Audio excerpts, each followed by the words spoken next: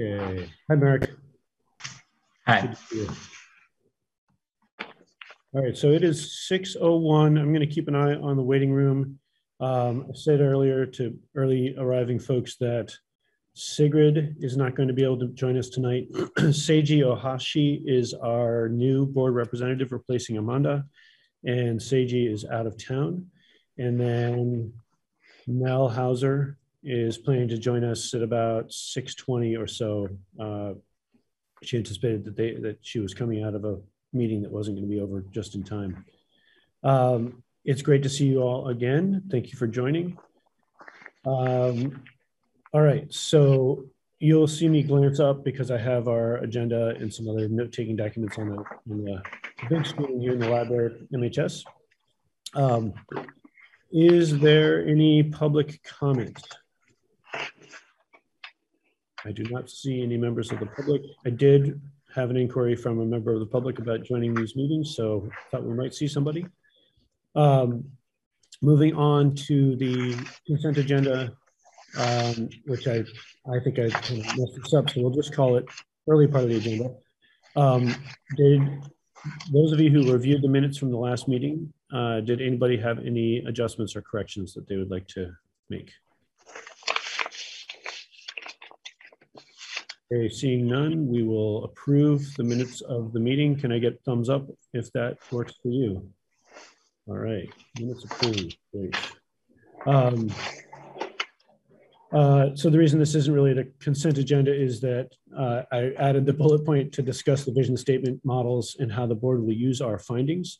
So I thought this was a particularly good question from a number of members of the committee, Sigrid being one, and I'm sorry that she's not on the call to join us for this, but I think as we've been talking about the survey and other kinds of community engagement and outreach, a number of you have been asking, okay, essentially it'll be helpful for me to shape this process if I understand how the board will use our findings, what our final product will look like, et cetera.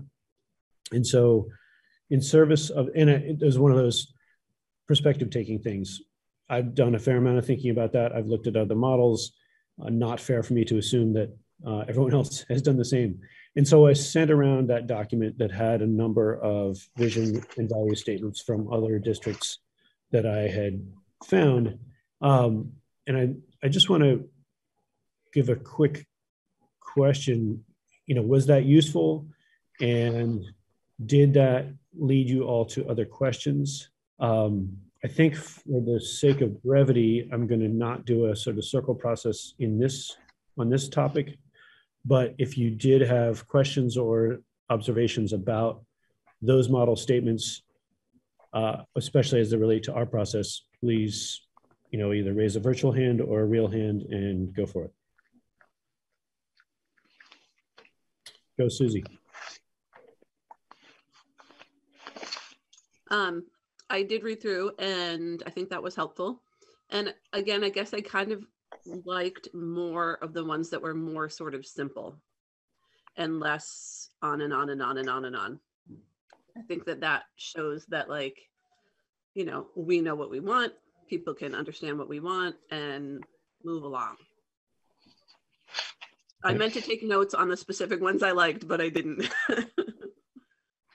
Just to speak to that, I think I'm comfortable at this point with not making firm decisions about what our final product will look like until we sort of hear from people and have an understanding of what kind of information we're getting. Just because I'm comfortable with that doesn't mean that everybody else in this group is. And so I'm trying to, partly what I'm listening for is if folks feel like we need to have more structure on what we think our product will be, we can work more aggressively on that in the next few meetings. My inclination is to hold back, see the information we're getting, and then start to shape our product as we have more information. Gail, did you raise a hand earlier? No. Okay. All right. So let's keep moving. Check-ins and reflections from the last meeting. I think I just covered to everybody that Seiji is joining us as a board member, but is not here for this meeting. Amanda Garces is stepping off the committee, is still interested in paying attention, and so we may get to see her on some of our meetings if she's available on a Monday night. Esterline Carlson, unfortunately, has formally resigned in a communication to me, and I realize I just need to send that to board members. Esterline had said early on that she was not sure she could commit to this, and I'd asked her to sort of consider it and give it some time, because I was really hoping we would have her voice here. So that's just a status check. The same way that initially the board expanded the number of student seats to include all the students who had applied. My guess is that if we have another interested student, then there might be space on this committee. I have not discussed that with the board. Okay, on to the community engagement process. Here I am trying to scroll on you guys. I want to share, to kick this off, right? So we've got a core survey to review, some ideas about thought exchange that I put out there, a rough outline of things folks might talk about in a listening session, and I'll get to what I mean by that. And then we need to talk about, how we're going to get the word out that we exist, that this project is ongoing, how we're going to reach people in the community, et cetera. So those are the major things to talk about tonight. My vision is that by our next meeting, 2 weeks from now, we will have deployed a short survey via thought exchange. We will have held a couple listening sessions, we being individuals or a couple people at a time. We will have deployed the bigger core survey, and some people will have engaged with that. And in that process, we'll be learning whether this is effective or not. So basically, we'll be having our wheels turning, moving forward. We can reflect on what we've learned in that 2-week period, and I at least will feel much more confident once we're underway, and am open to sort of revising and refining our process. But my vision is that we are moving, my vision is that I spend all day tomorrow making these draft surveys into a Google form and into a thought exchange, and getting you guys links to things like that, and we can deploy them. We may not get there, but I dearly hope that we can make that progress tonight.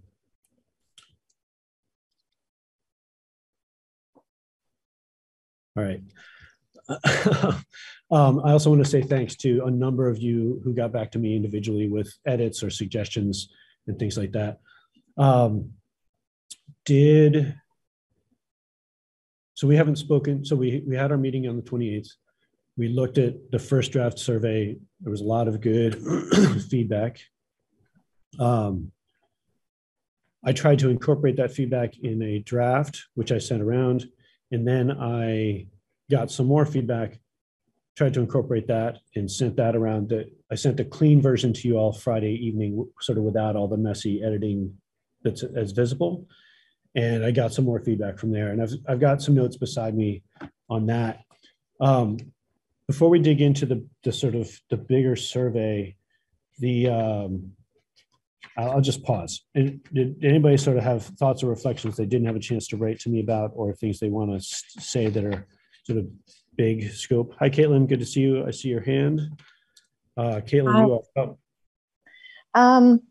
Yeah, so I've been thinking about this a lot, and the two main things that I keep coming back to are, one is that I really feel like students are the answer to this, and we need to uplift their voice, give them more of a voice. And I mean, to the point where I sort of feel like the survey should just be for students.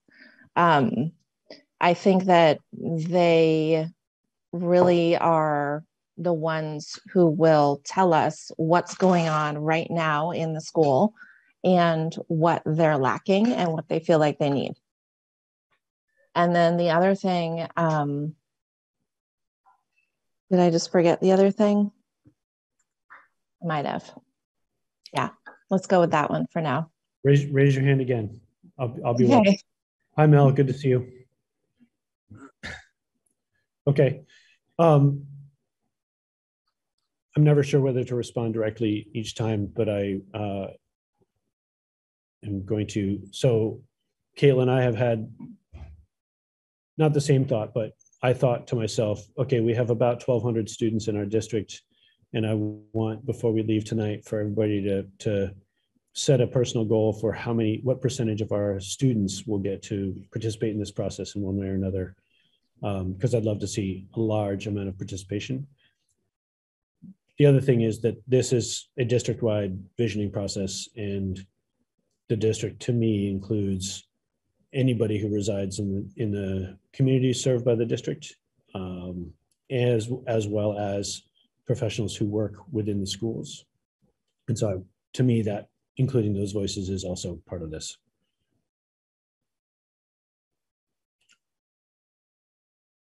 But if, Caitlin, if the way that you express that interest is by doing an incredible job recruiting students to participate, I'll take it.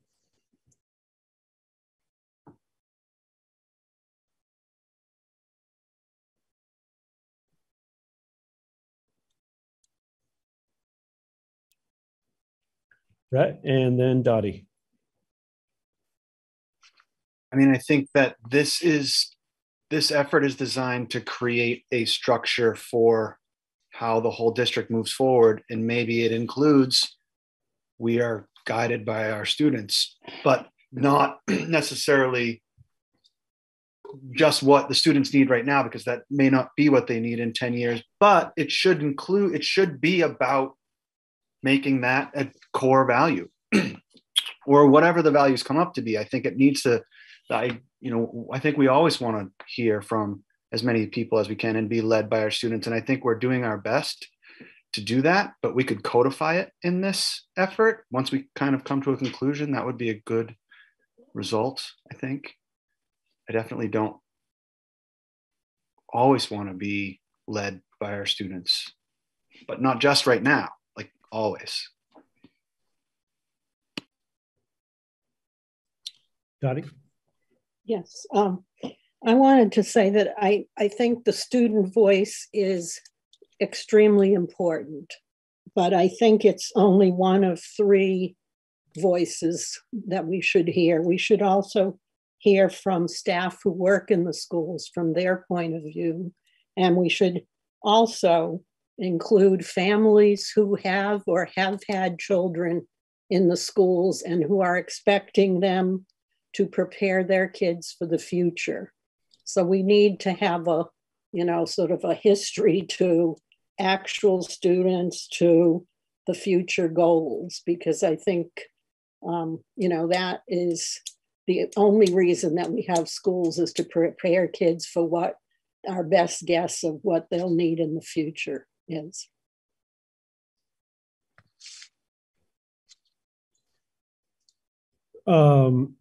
Merrick, Kale, Emery, Amira, Carmen, any of you have, or Amelia, do you have thoughts about where we are and how that survey draft is evolving? I see you, Carmen, and then I see your hand, Mel, and I see your hand, Kale. Yeah, I mean, I think it's already been mentioned some, but I've just found as a student, especially when I was younger, that families and caregivers and teachers can honestly be a lot clearer and sometimes better advocates for my interests than I can be at times. So I think even if we aren't directly asking only students, it's still maybe thinking about how to ask those stakeholders as well, like what they see for students, what they need is another way we could get student input without going directly through students. But yep. Okay. I see you, Amira. So Mel, then Kale, then Amira. And then I'm going to move to getting some of this work done, okay? A couple of thoughts. I have intentionally been asking all of my patients, ranging ages 5 through probably like 15 since our last meeting. What's the point of school? literally none of them could tell me. I found that interesting. So I wanted to neutrally describe that. And it, to me, made me wonder if, even though I, as a grown-up, like, I know what the point of school is. It's to prepare the kids for the future. Maybe we need to learn from this anecdote of, if we don't name the thing of what we're trying to teach, to like, what's the point of school? I think there's just a lot of brains who can't see it. And there's so many things about day-to-day life in society that violates people's autonomy and invalidates them. Like, I just, though I share the sentiments that we want to be representing the voices of all the people, not just the students, I do think that we're not necessarily drawing out student voice. And this survey, I still think, is too long and does not necessarily, because it covers so much, it's so comprehensive, that I'm concerned that it dilutes the most important part. And there was one more thing, and I'm forgetting. Yeah, remembered. Can't believe it. It was brought to my attention by a community member, one of my patients' families, that the middle school did a project, the teacher, Dawn Taylor, who did a middle school leadership group that studied already the values and needs of the middle schoolers. And I don't know if anyone was at the school board meeting when this was presented. They sent me a link to it that I can send you, Nathan. Like, these sweet little loves, they did this project already, and they actually came up with, they did focus groups, they did a survey, they did like a whole bunch of things. It would be really cool to like see what they did and how they did that, so we don't have to. Oh, interesting. Interesting. Just on sustainability. Yeah. What was summarized to me, I haven't watched the video, Libby, but it was the one where they talked about how they wanted more support for their identity. They wanted more project-based learning, and they wanted a voice in their education. Those were the 3 take-home points of that project. Maybe it's a different project, but yeah, it was. If it was when I was superintendent. Oh yeah. It was the last video was like 2021. Yeah. That was about, we were starting the sustainability project, and it was at the middle school, and Don worked with 3 or 4 students, Nathan's son being one of them, Asa, and they did a lot of that work. It was totally centered around designing what the sustainability program would be all about there. So it was student-led designing that program, if that makes sense. So it wasn't about MSMS as a whole. It wasn't meant to be. It was about student voice in the sustainability process. Thank you, Mel. Kale?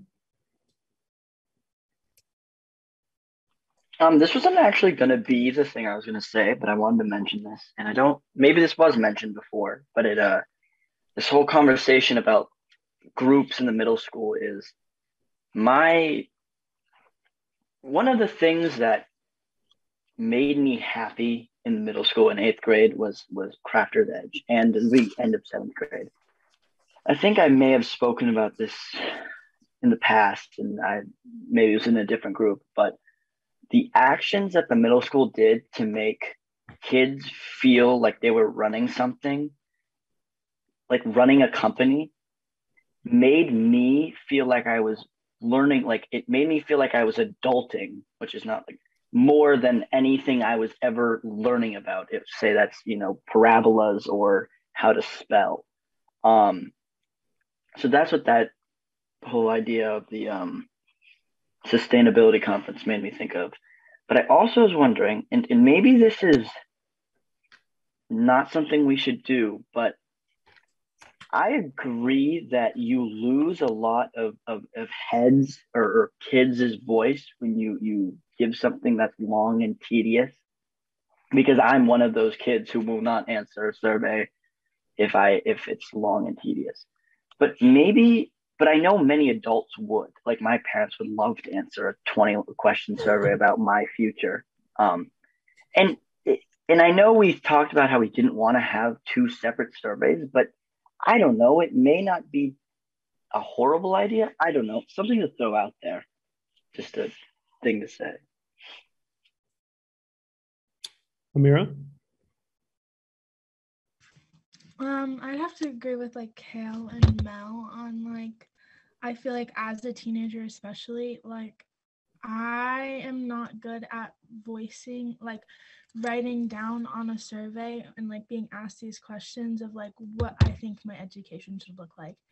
Because I also don't, I get the point of school, but at the same time, it doesn't always feel like I understand the point of school. Sometimes it feels like it's very pointless and like I'm not actually learning anything. And like Kale said, he brought up Crafter's Edge, and that was like a really good, I guess, way to kind of throw middle schoolers into kind of what running a business would be like. And I feel like it's very hard to like look at a survey and be like, yeah, that's how I want this is how I want my education to be. And so I do feel that having like adults and like staff answer the survey is really helpful because they know how to put those into words. But as teenagers, sometimes it's hard to put that into words. And it's just hard to know exactly what's right for you as like a learner all the time. So that's what I noticed about the survey and how I feel like it would be really nice to have two separate ones maybe.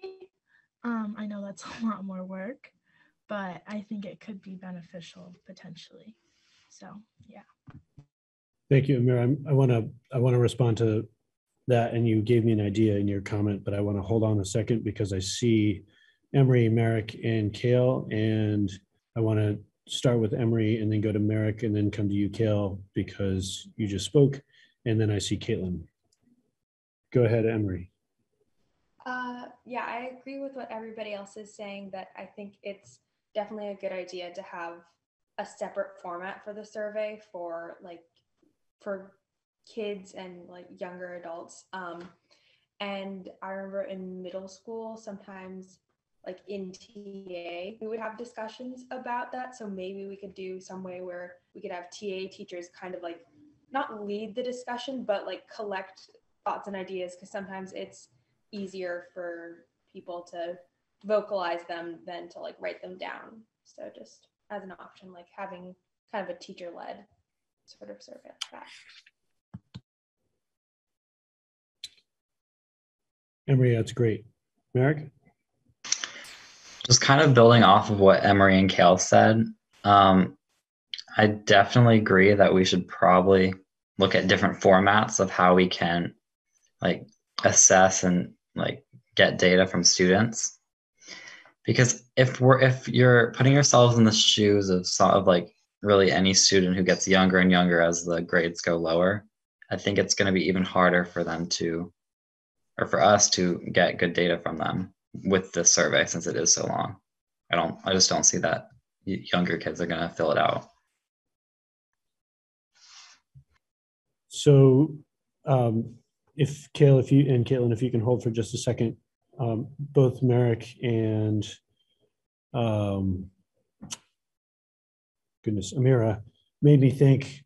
I'm certainly open to, if somebody wants to record a 2-minute or 5-minute video, or even just an audio of answering 2 or 3 or 4 prompts as a student, that would be fine with me, right? That's similar to doing a sort of free written response on a survey. And as long as I or some subgroup of this committee is willing to listen to those and sort of, okay, what were the key words here? What are the key concepts? If that feels like a more engaging instrument that accomplishes the same thing, I'm completely open to that. And so I'm curious to know, you don't have to respond right now, but I'm curious to know if that's appealing.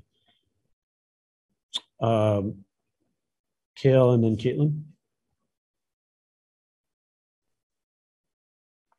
I'm not against the idea, and I don't know if that's like for someone like me, I'd love to talk about improving school for the rest of my life, but I I kind of wanted to go back on one thing because I think someone said it, and I don't remember what it was, but it made me think of this. Like, there's a lot of, I don't want to say distrust in like students in surveys, but I remember last year, and, I don't have the data, and it was probably, but like, I know a lot of kids, and I talked to a lot of kids when they asked us, like, there was a question last year and it posed was like, how do you want schedules to be like at the like coming into this year? And I heard a lot of opinions, and a lot of people felt almost like almost like their voice wasn't recognized when they saw the schedule and saw it as the same thing as it was previous years. And I think there's a lot of like not distrust, but like sometimes people feel like they just send surveys, like people just send surveys to make it seem like their voices are being heard. So that's another reason that I also think like, oh, a survey with large words is going to make, kids kind of be like, oh, they're just trying to put a lot of, fancy school jargon into something, and then they'll just do with what they want. Like this group will do what they want with that information. I don't know. I just think there is this idea that like a school survey is not going to fully be what they want. And that's why personally, I always like trying to get like in contact with the person that's doing it or be within the group. So I don't know, something like that. Thank you for that. Kaylin? Yeah, I like all of these ideas that are being talked about. And I really just felt like when I opened this week's version of the survey, I felt frustrated because I felt like it was not that different from the week before. And I felt like we all expressed a couple really common things about it. And so I don't know how we can like break this down and maybe like getting into small groups. We all look at it, we all pick it apart, we give you what we want, what we think it should be, and then we move on. But I just feel like it's a little bit talking in a circle about the survey. I'm trying to say that in a way that's useful. Thank you. You can also be even more hard-edged if you wish. I'll come back to that in a second. To Kale's point, I think one of the pieces of our process that I'm interested to see develop is what kind of feedback loop we offer to people who have participated. Where we give whether it's an email update or some other way of saying, you participated in this process, or you responded to a survey or a community gathering. Here's where we are in this process, and here's what we're learning so far. Because I think that feedback is important so that folks do feel heard and see the evidence of what they're submitting. Nick in the chat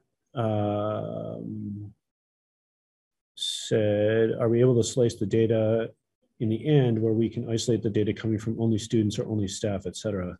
And the answer is yes. That's part of the reason that we're asking the demographic data. Are you what town do you reside in? What's your age? That sort of thing, because it can get pretty interesting. Hi, Elliot. Good to see you.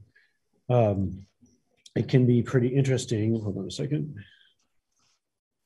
To see, on this particular question, what if we just look at what the students responded? What if we just look at what folks from, this age range responded, or how they responded? So yeah, Nick, that is, that's the answer to that question. Caitlin, I hear your frustration, and thank you for expressing it. I will confess that, so I'm trying to listen to the board and sort of district administrative leaders about where do we want input from the community. And so that can be kind of a big basket. And then I'm trying to draft questions that are that explore those areas as concisely as possible, and balancing, what I heard at the first meeting around sort of not constraining folks thinking too much, but also giving some guidance. And as you may have seen, some of what happened in between one edition and another was that I cut a bunch of questions, but then I added some in. For example, one of the pieces of feedback I got from Jim Murphy was, hey, we should ask people about, we should be asking people if they have students who are enrolled not in MRPS, but who are part of the district, right? So do they go to a private school? Do they do homeschooling?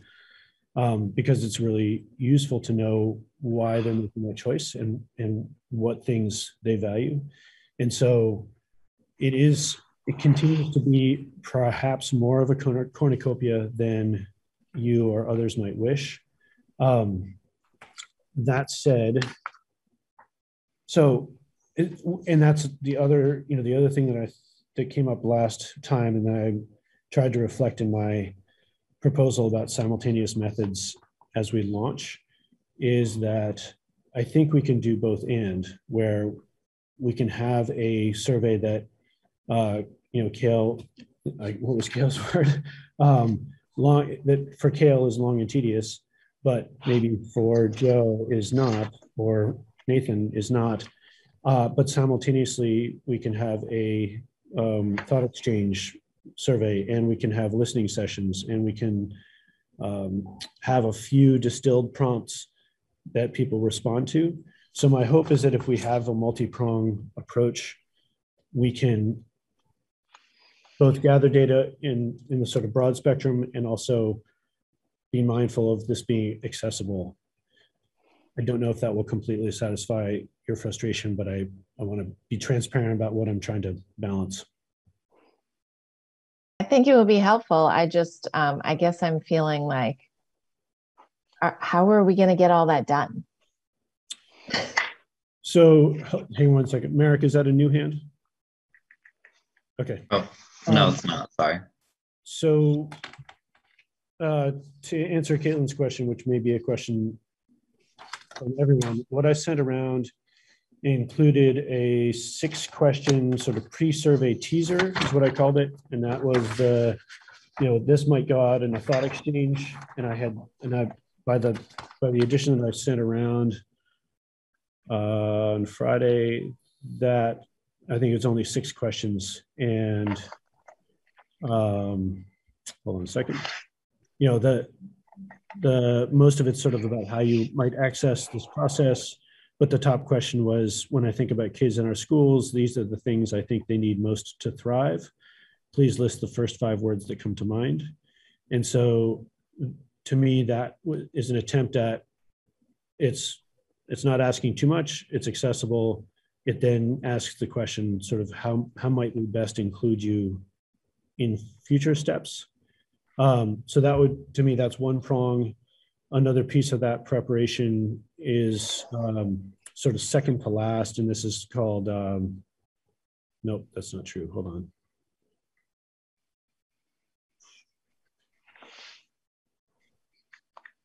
on. Core outline for listening sessions, it's the last thing. And the core outline was a distillation of getting it down to 11 total queries or question areas. I want graduates to be known for their blank. To me, academic excellence for our students means to learn effectively and thrive in our district. I think students need characteristics I hope students develop include areas where I think schools should provide explicit teaching, values question, facilities, which may be more than one question, the demographic, I'm a student, parent, etc. What town do I live in? My student is at what school and what age bracket? And so, in that example, that's my rough outline for a listening session. And of that, the last 4 are demographic things, which I think are, I think they offer almost no cognitive burden. Those are not hard to answer. So it's really sort of the top 6 or 7 questions. So anyway, that's my attempt at, okay, here's a really light survey. Here's a longer, if you're Tina Muncie and you're setting up listening sessions with the senior center, or you're Rhett and you're setting up listening sessions in Roxbury, and I want to be there too, here's a rough outline of things we really do want to cover.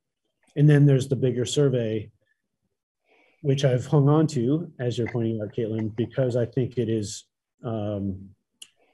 guiding in terms of the full spectrum of what we want to explore. So how do we get there? Not just Caitlin, is I would like to, at the end of tonight, have, yes to the thought exchange, even if we edit it a little bit, yes to the distillation of topics for a listening session, and yes to a version of the comprehensive survey. And I think there are things that we can cut. And that gets us to at least 3 moving pieces that we can put into place immediately. And then let's see what happens. I see Tina. Anybody else want to get in the queue? And Caitlin, feel free to come back and respond. And I'm aware that I'm answering Caitlin because you asked a question, but I suspect you're asking a question that you're not the only one who shares that question. Go, Tina. My concern is that if you're only asking a certain set of people 3 questions, 4 questions, and then you're asking everybody else 4 pages of questions, you clearly are not getting the same information from everybody. And I don't find that as fair. So if 4 questions are good for a group of people, why aren't 4 questions good for everybody? And I might say the board might like a lot of information, but they're not going to get it all this time. Sorry, Libby. Or maybe Rhett. Mel, I see your hand. Hang on just a second. I don't think that 4 questions is sufficient for the sort of breadth of this process as imagined by the board. So, for example, if somebody responds to the thought exchange prompt, it's not a complete overlap, and it's only a partial overlap with any of the things that are being asked in the broad survey. And I imagine the thought exchange might close with something to the effect of click here if you want to take the full survey, which might take 20 minutes, or no, not now, thanks. But then that person is sort of in our contact list, and we can offer entries to the full survey at future times. We're also going to have community gatherings, and community gatherings are not going to be a read through of the whole survey, right? So I'm not pretending that this is going to be completely symmetrical for all participants, right? I think we're trying to gather. So imagine a community gathering where people are showing up in person. We might ask them a few demographic things because we want to know who is in the room, but then we're going to be taking and listening to their input, taking notes and bringing that back to this committee as further evidence and input. But, as Libby has pointed out before, in terms of, if you ask a certain group of people at a certain time who show up at a certain meeting, what education looks like in our district or should look like, we may get a distorted vision. And so I think our job is to do that and do that and do that and then do this, right? And be as flexible and receptive as we can. And then our job as this committee, let's say we get through April and we say, holy cow, we're getting no feedback from seniors ages 60 to whatever. We really need to double down on our efforts to reach that group. Or no one is responding effectively to these 2 questions, Nathan. Clearly you didn't write them well, so we need to go back to our list and ask them a new version of those questions. I mean, I think we can respond, and we can identify where our needs are as they become evident. Susie, I see your hand. So I've got Mel, Kale, and then Susie. I'm just wondering, do we as a visioning committee representing various sectors of the community, do we as a committee value universal design? Like, do we value that the way that we are collecting information from all people is important? Because that's going to inform where we go from here, because I'm concerned that we are still talking about the survey being the dominant collection tool. And I remember, I forget who it was, I'm sorry, but it was such a great quote or a great phrase that I hadn't heard before about like building from the margins. And I think that it's really important when I think about this through a social justice lens, that everything that we are exploring is available, accessible, truly accessible to everyone, including plain language. I mean, that's the other thing we haven't really talked about.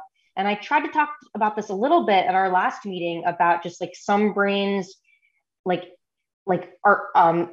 the concrete language as opposed to the abstract, even as it relates to vision. Like vision is an abstract term, but the what's important to you doesn't necessarily need to be abstract, but it's about like just inclusive language and an appropriate reading level, plain language for the community, because we're not talking about just our students, we're talking about the whole community. And if we really want to make sure that, we talk about, many of the other isms of, explicit or implicit discrimination, we don't talk enough about ableism. And I don't want the community to think that we are an ableist group who wrote a survey that is only available to some people. Mel, thank you. I want to come back to that, but I want to just hear Kale and Susie. So I had the same kind of idea in the beginning about how I know a lot of people who don't take surveys or don't take surveys. I don't want to say well, because there's nothing like great about them, but it's not their primary mode. Like personally for me, I would hate taking surveys. I'd love to just like talk with someone about it. But I don't know who said it and about like the length, but for me, just looking at the survey, I have it in front of me right now. Questions 21, which are all the demographic questions, and then I personally love the branch about like why isn't your kid enrolled in public school or whatever? Because I think it's a question that goes mostly unnoticed. Like never, it's not something that was brought up a lot. I just feel like, and we've kept talking about this, but like 15, like it's 21 questions, and I think like a lot of them feel almost repetitive in a sense, and it's like not a bad thing because they're getting in that very finite like answers, but I think you just lose people when they scroll down and see 21 questions versus 15 or 13. I just think that's something that kind of has to be noticed. But I think that the wording of it for the most part is, high school friendly. I wouldn't say it's middle school and younger, but I think it's high school friendly. Like none of these are truly like mind-boggling questions that I'm like, what are they asking for? Maybe they're worded in like some more fancier language, but like for the most part, I am only seeing like, like some of the faculty questions kids aren't going to need to answer. So I think from like the wording of it, it's not terrible, or not terrible, but it's pretty good. I just wanted to mention that. Yeah, thank you. I want to hear from Susie, and then I just want to make sure I can scroll through the comments because there are some other questions being raised there. Go ahead, Susie. Okay. After reading the newer version of the survey, I felt a little bit better about it. It was easier for me to read and like digest. I think we have to just know that some people are going to love this survey. We're going to get a lot of information from those people, and other people are not going to, it's not going to be for them. We already know that this is not, there's not going to be one thing. There's a lot of things. So I think we need to just like agree on this long survey as an option, and we need to like come up, I think if we can spend time and energy thinking of what the other options are, then we'll feel more like everyone's included in it. Like, you know, there's all kinds of great ideas of how to get especially high school and middle school kids to talk about what they think is important. You know, if we do some sort of like video response for things, or if we can spend time thinking of what the other ways of getting the information are, I think that we'll feel better, because so much focus is on this right now that this is like all we are thinking of where we're getting information from, but there's going to be other ways. So some people are going to love a long survey, and there is a lot of information that would be really great to have. So I think that the long survey is not a bad thing. I think it just needs to be one of the things that we're doing. And if we can kind of get some kind of concrete other things going, I think we'll feel better. Thank you, Susie. You're welcome. I just want to call out that, let's see, Mel saying in the chat, yes, each format of participation needs to be equal. And I don't think we would be weighing one thing over the other. Some things will be easier to quantify, but I think that we need to be mindful of, right, if we have folks, if some of us are taking time to go interact through drawing with kids in elementary school, we need to value those responses. Mel, to your question about universal design for learning, which is a great question. I think that sort of, speaking for myself, yes, I value that, but it's a little bit of a yes and or a yes but, in the sense that the pressure, one of the interests that I am trying to keep in mind as I try to facilitate this process is that we do have to get to a final product that is legible to the public and to the board, and that is reflective of the things that we have heard. Some of that is efficiently accomplished through things like a written survey. Okay, if we accept that is true, then I think your challenge that I really appreciate is, okay, Nathan, how then do we be inclusive in other ways to ensure that those voices that don't interact well with that format are heard? And I'm hoping that you and others are hearing receptivity to that, while, you know, I'm saying this core survey and the questions within it are important, I think are important to this process, but it's a both and, not an exclusive instrument. And then the comments about language, you know, Kale, thank you for your comment about language, and Susie, some as well. I did consciously go through the whole survey and rewrite a number of these pieces, and took what I thought, I think it was Susie's suggestion, you know, so in the first meeting we had, I think it was the first meeting, we had some really great comments about sort of accessible design from the edges. And then we had Joe saying, all right, I'm going to defend academic jargon or educational jargon, because sometimes educational jargon reflects hard-won concepts like social and emotional learning. And so Susie's suggestion was to use the really simple language to talk about, in that case, it was understanding their, so changing social emotional learning to understanding their emotions and those of others, which I think is pretty accessible language. And then in parentheses, social and emotional learning. So keeping the terminology as a sort of using the survey as an education tool, but making the first part of that response really accessible. So I hope that was visible that I made those changes. If I didn't go far enough, I'm happy to hear that feedback as well.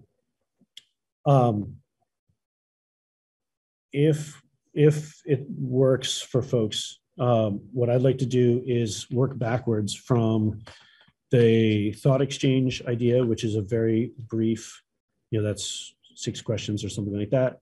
See if we can get some agreement on that. See if we can get some agreement on an outline for listening sessions. You heard me say sort of as anecdotally that Tina has offered to meet a bunch of times with folks through the network of the Senior Center. But that's not the only sort of venue or group to which we can deploy a sort of distilled outline. And then I've gotten some good feedback about sort of redundancies within the survey, and I think we can still trim it down a little bit. So I'd like to get to that as the third thing, because that's probably the most sort of wordsmithy and to use Kale's word, tedious.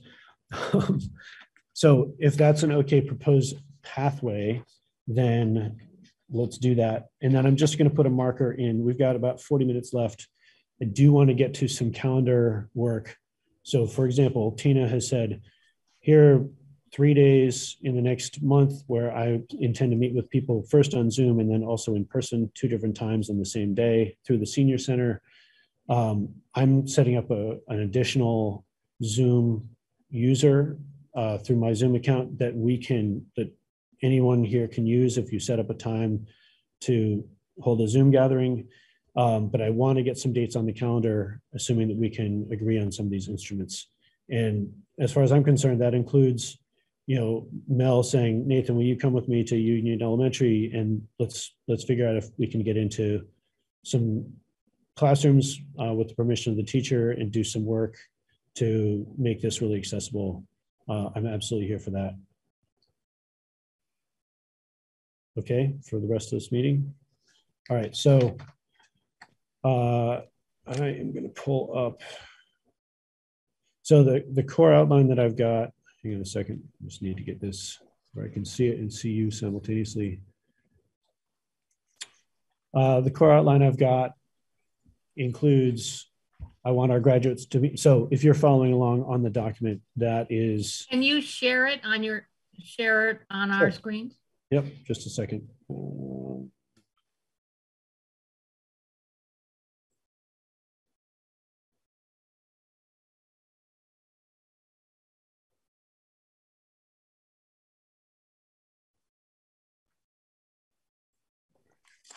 Can you see that?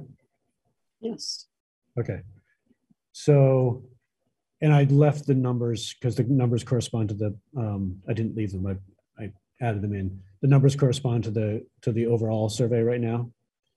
So I want our graduates to be known for this is sort of a brand question, right? If somebody were to say to somebody else in Vermont, oh, that's a Montpelier graduate, and Montpelier graduates fill in the blank, it's sort of a, what are students known for? To me, academic excellence for our students means to learn effectively and thrive in our district. I think students need, this is sort of about, supportive, what kind of support and dynamics in the schools do we need? Characteristics that I hope students develop in our district include, and somebody made the point privately that number 2, I want graduates to be known for, and characteristics that I hope students develop are similar enough that we might be able to combine those. Areas for which I think schools should provide support or explicit teaching. I've had some suggestions that we could cut that. I'm going to keep my own thoughts to myself on that one. Number 12 is the values menu. But if it's a listening session, it doesn't have to be presented as a menu. 15 plus the question about facilities and how do we think about our facilities and resources. Number 21 is a demographic. I'm a student, parent, etc. 22 is what town I reside in. 23, if you have a student, if the respondent has a student, my student is at whichever school or enrolled outside of the district. And then age bracket. So that was my first swipe at, if we're going to distill the big survey down to points that we would hope would be covered in a listening session. These are they. Let me see if I can get this display to be better so I can see you all. Yes, there we go. I also have to plug my computer in, so I'm going to be off screen for a minute. Go ahead and unmute and start talking if you have thoughts about this.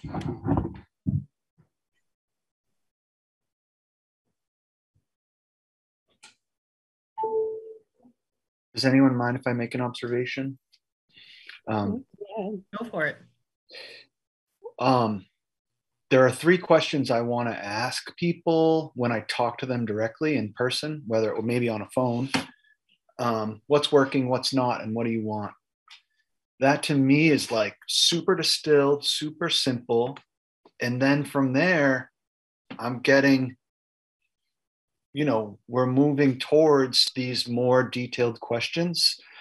And I hope that that's an okay way for me to approach. I hope that we're not thinking that we're all going to be reading from the survey as we talk to individuals. But I think my hope is that we're engaging with people, we're showing them that we care, and then based on their own ability or interest or motivation, they're going to engage with what tools we put out there. Maybe that's a listening session, maybe that's a drawing, maybe they make a video, or a music video. I don't know. Kids love that. Make a TikTok, I don't know. But all of these things can get information. And the final thing I'm thinking is, I really don't want this group to feel a lot of pressure to come up with a finished product. I think our goal is to have a product that we all believe in, and maybe we gather, we let it sit for a bit, and we come back to it. Or something like that. I don't know. I don't want there to be a product. I don't want there to be pressure to have a product. I want there to be a good process and to have a product that we're proud of.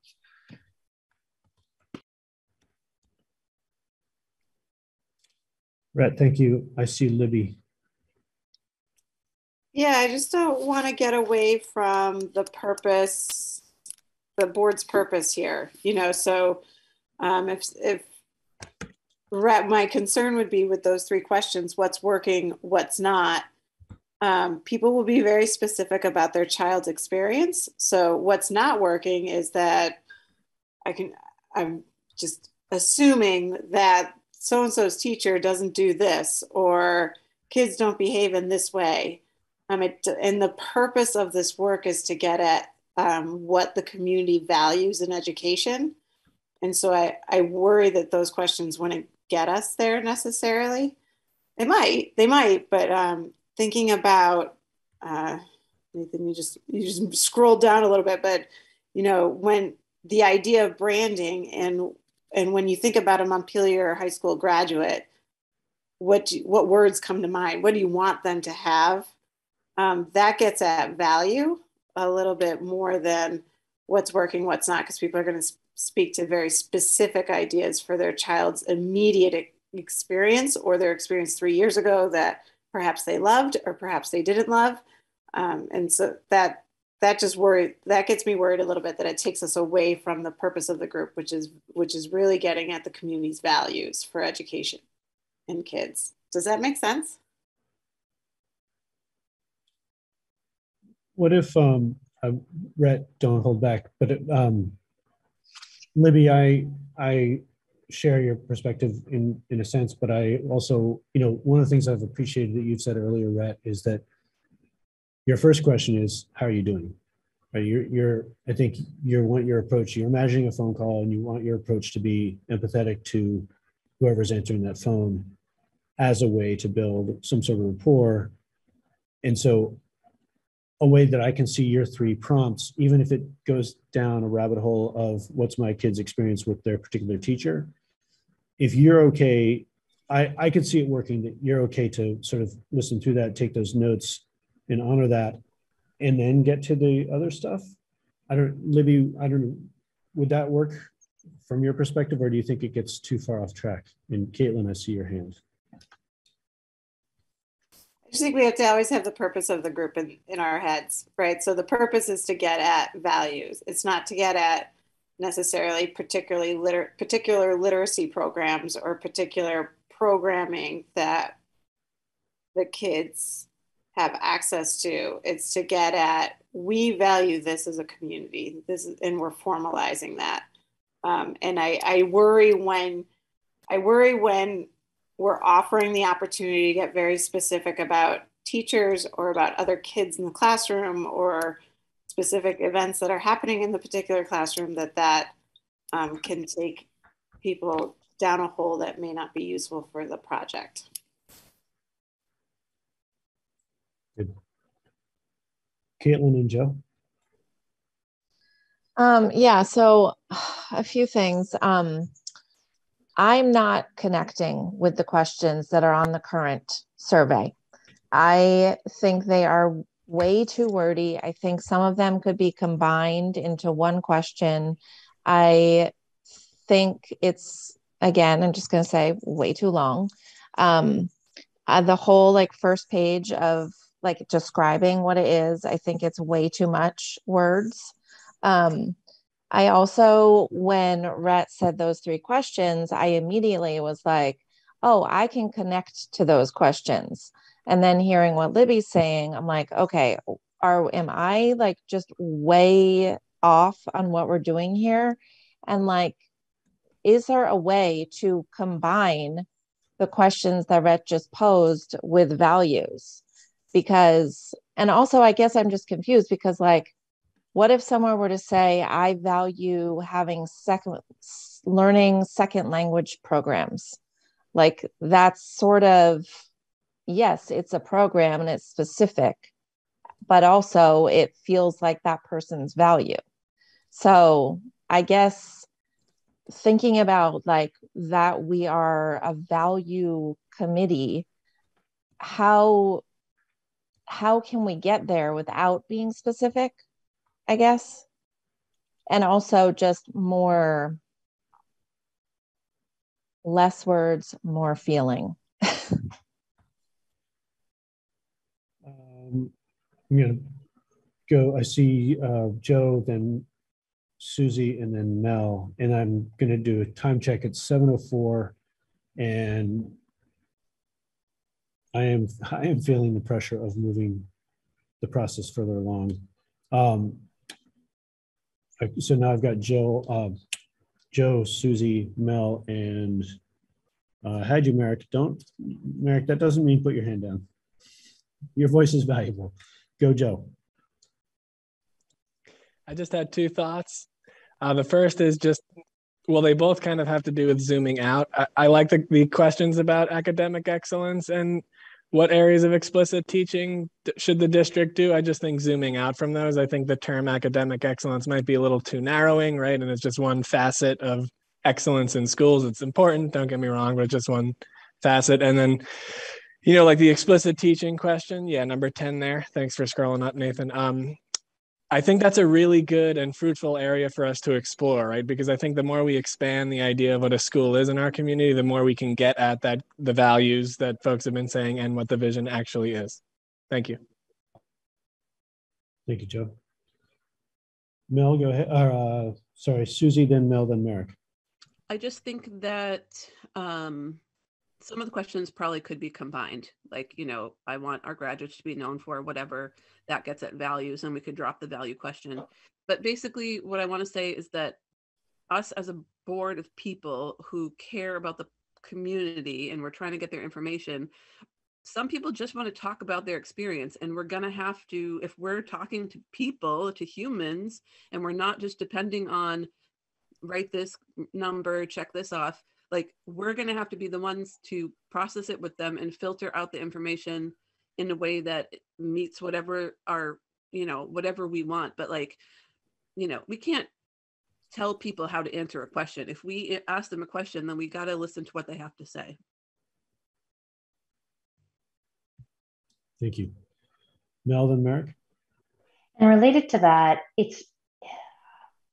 I think that in our kind of the default of society where things like should be efficient and like, you know, all most productive and all that, like it's hard because when there are so many people who, when they feel that, like they already feel excluded when they feel that from a, you know, a business, from a doctor, from a professional of any kind, like that, it's not going to be efficient for a lot of people. And we still really want to engage the people, because even a term like academic excellence, like that means something to me, but even like right now in like COVID chaos, like that's actually not even on my value system. And for so many people, it's like the, you know, Maslow's hierarchy of needs are not being met. Like the basic needs of a lot of our community members are not being met. So yes, we need like the big picture academic excellence vision, but we also, it would be great to engage the community to find out what needs they want met. Because if you don't have your needs met, then you really can't engage in this higher level, this higher order planning process. That's just like a brain thing. So I see Elliot, Mel, I think that to me, for example, to learn the number 7 on this distilled version, to learn effectively and thrive in our district, I think students need. I'm hoping that people will respond to the kind of things you're talking about. And I think we have to acknowledge the sort of the context of COVID, the time that we're in so many ways, and the pressures that puts on anybody. But we still need to get the work done and get information to the district about what people's vision is for the future. And so I think that we are going to have to make lots of sort of small and maybe a few big compromises about how we move forward. Merrick and then Elliot, and then I'm going to take control back and push us forward. Alrighty, so I mean, we're going back and forth on like what questions to ask. I'm not totally sure if rather we go with a specific approach or a more general approach, if we're really going to get all that different of answers anyway. But if we are to go with a like more broad approach, I think that we can do what I said in the chat of like asking what values are working, what values are not, and what values do you want to see. So which is like what Rhett was saying, but adding values into it specifically. Thank you.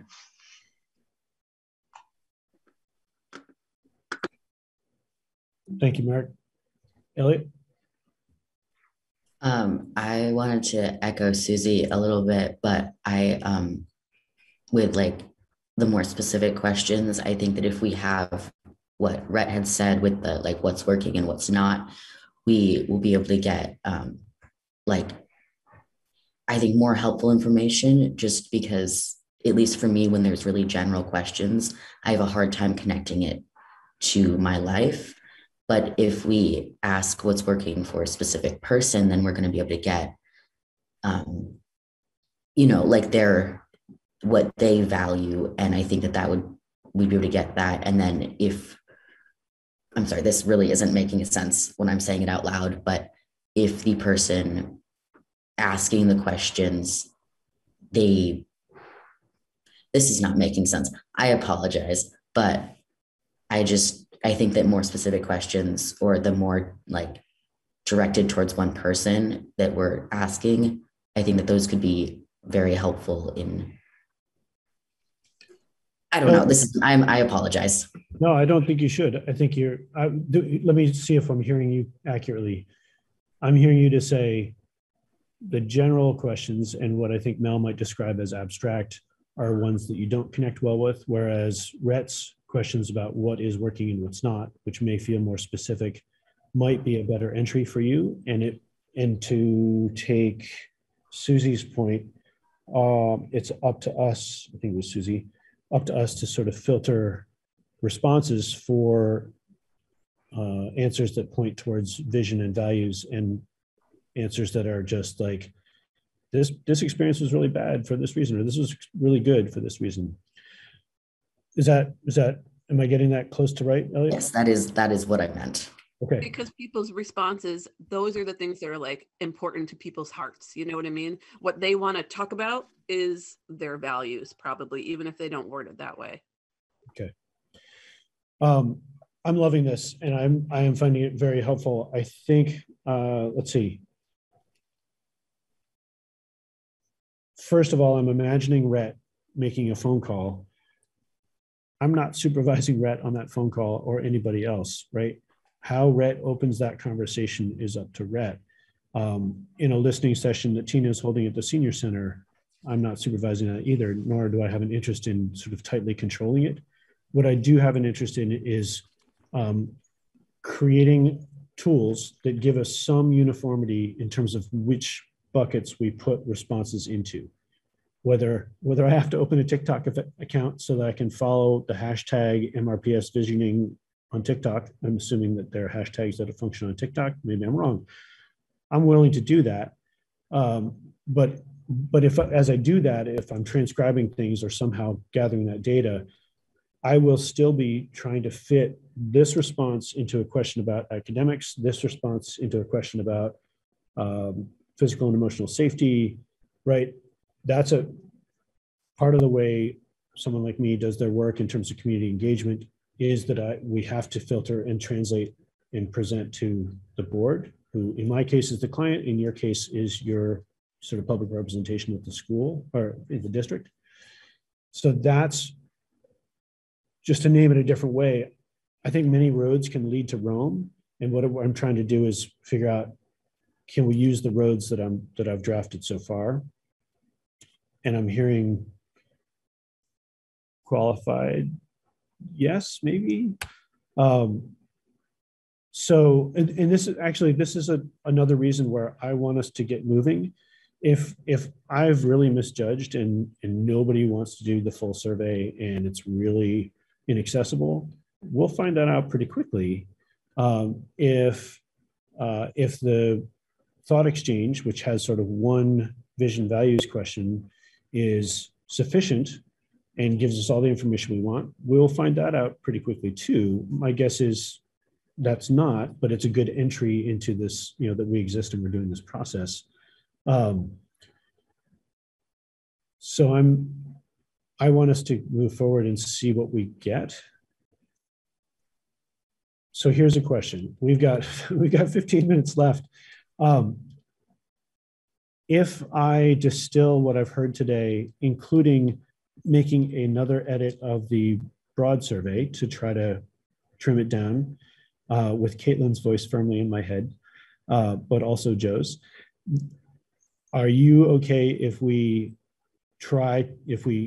launch these, give it a good effort, try to connect with the communities and the networks we're connected with, and then see where we are in 2 weeks?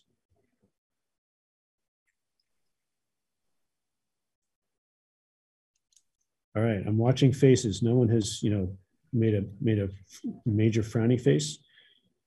Tina? How are we connecting, Nathan? Well, I would like to get to that. So do you mean how are we as a committee connecting with the community if we have these tools? Yeah. So I'll ask Libby to answer the thought exchange piece in a minute. I think, so if I create the big survey, but not the dominant survey, if that becomes a link to a Google form, that's something that you can share via text, via WhatsApp, via email, anything you want, and then encourage people to reply. We can share it on Front Porch Forum. I will make a print version so we can literally put print versions out at the library, at the Roxbury Village store, at the front desk at the Roxbury Village School, and then we can get those back in envelopes and tabulate them into the Google form. If we're doing listening sessions, then we take this outline or slightly edited version of this outline, and Tina has that in front of her when she is doing a Zoom call with senior center folks. And then we can start to hopefully schedule some community gatherings, and then using this outline roughly, okay, we want to ideally touch on these points, but we will design, ways that we're going to engage with that community group. Anyway, we could talk about that design later, but I think it's multi-pronged. It is, I can't remember which student talked about using the TA structure within the schools, at least the high school. It's, Mel and I confer about, okay, who do we know at UES or at Roxbury Village School who might be willing to take this up in their classroom or have one of us as a guest. So I think it's multiple ways. And then we come back in 2 weeks and we say, okay, this was productive. This was a struggle. This question needs to change. This is great feedback, and we move forward. So in the next 5 minutes, are we deciding who's going to do what when? I would love for that to be the case. But before we get to that, I want to feel secure that folks trust that I'm hearing what's being said and that I will do my best to translate the feedback that I'm hearing into at least 3 instruments that you all can then start to use.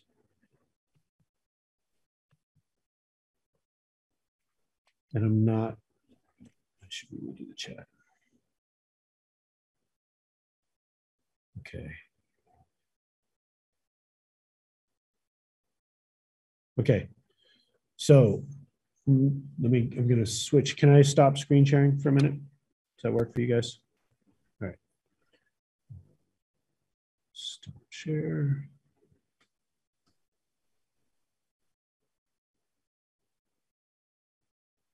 Okay.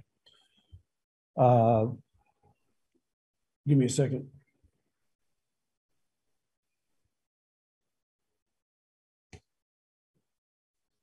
Okay, so from my perspective, there was another document that I sent, which I will open just for my own reference and then read through to you guys. Give me a second.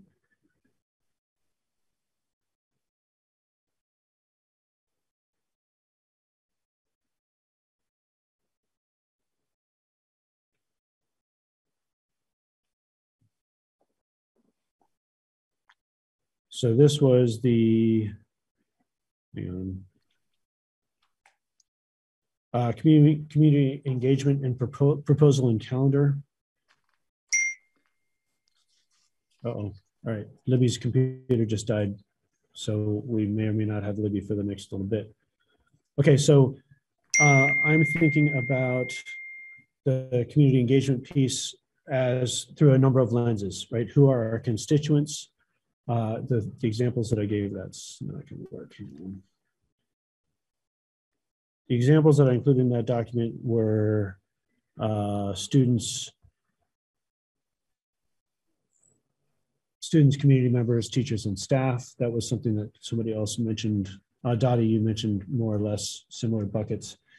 Towns, Roxbury and Montpelier.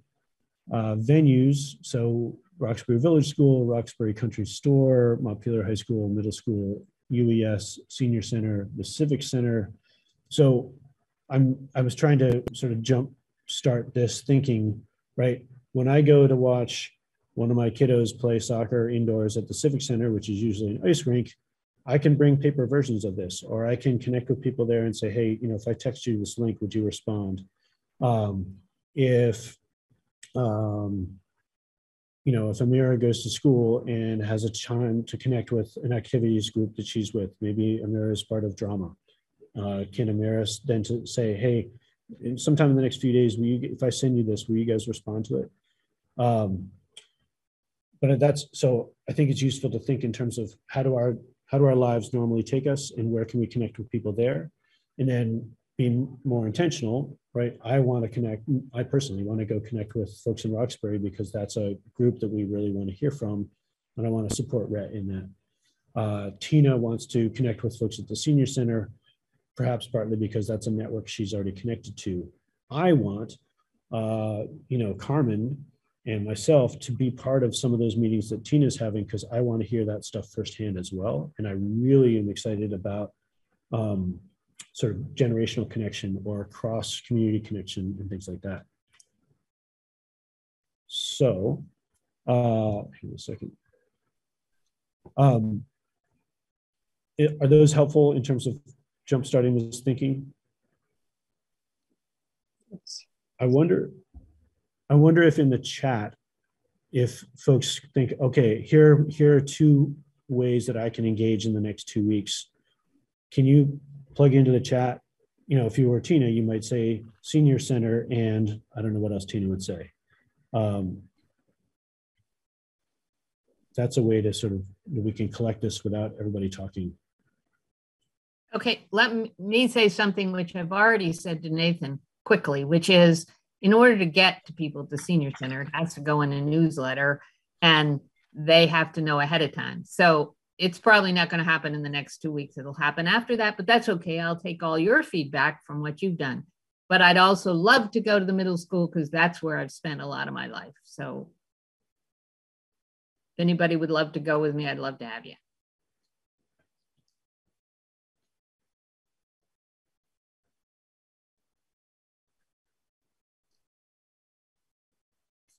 Caitlin, yes.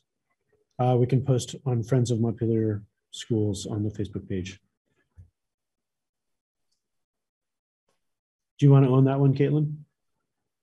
Yeah, sure.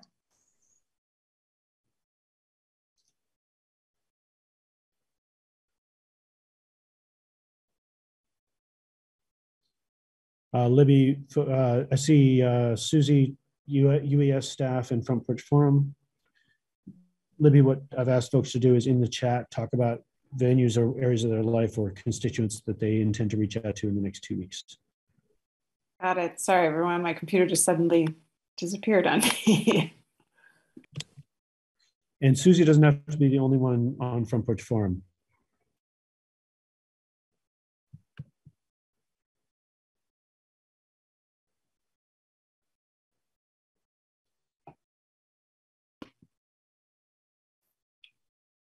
My Front Porch Forum for Roxbury is connected to the Northfield community, and my school board member email is associated with an account, so I can certainly use that for this community, as well as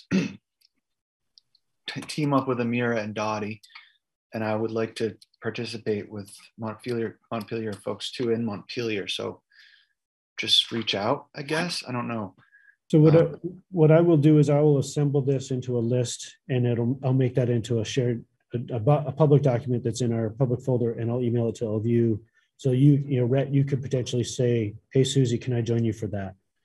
Okay. That work?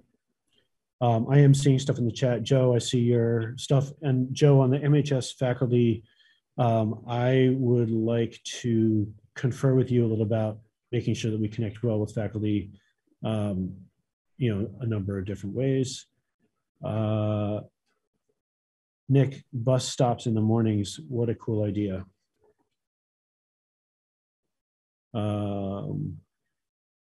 Amira, Montpelier High School Racial Justice Alliance, right? Excellent.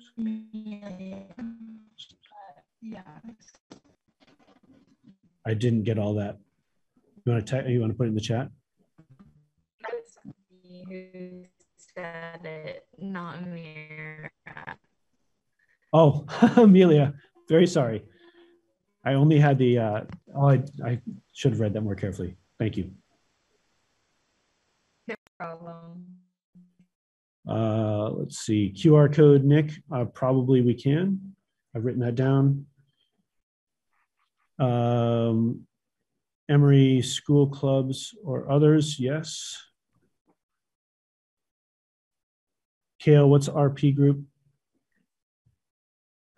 Restorative practices. And we have a school group.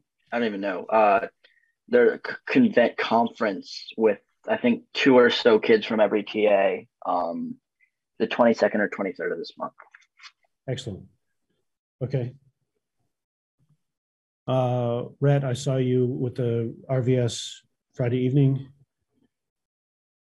Carmen Middle School, yes. Love it. And then Merrick, you'd like to go with Tina to MSMS. That would be terrific.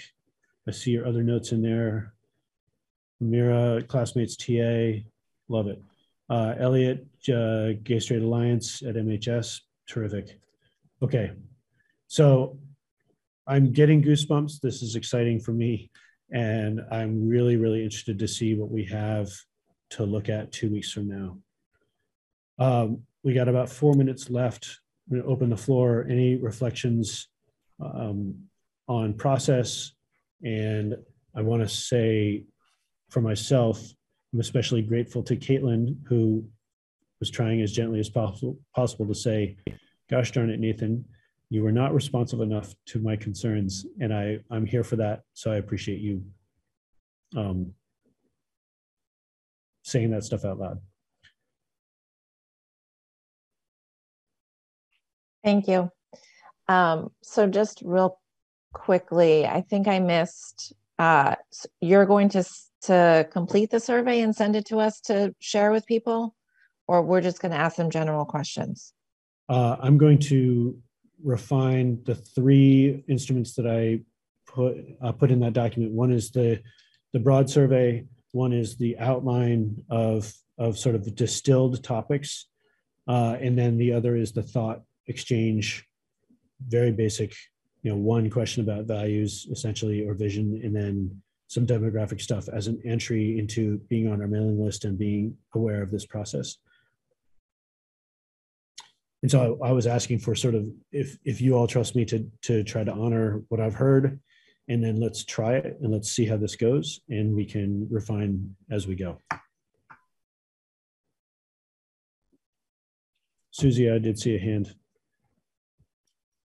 Yeah, I was wondering what Caitlin was saying too, like more specifically, what are our responsibilities for right now?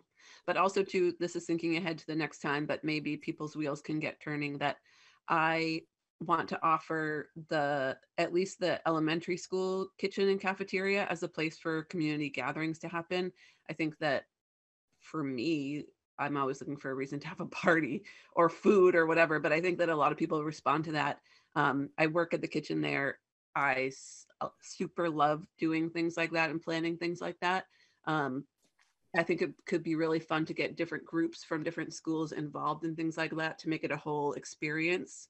And then more people might be likely to like come and share information. So just if people want to brainstorm party ideas that can involve, their school groups or just to start thinking of those things, because hopefully next time we can move along to other things like that.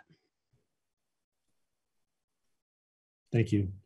I see the chat between Rhett and Dottie and Amira, and I'm asking Rhett if you would please include me, because I definitely want to be part of some of the Roxbury work. Okay. I'm grateful once again that you guys are giving this your time, and feel free to contact me outside of this. I'm trying to be responsive to those and also incorporate feedback I get sort of asynchronously to this group. Have a wonderful rest of your Monday, and look for links to completed work from me in the next 2 days. It's going to be a bit of it's going to be a bit of work refining it and then translating it into stuff that's ready for the public, but that's what I'm shooting for. Thanks, you guys. I'm going to be on for a little bit because I need to make sure I'm capturing the chat and all that stuff. Take care.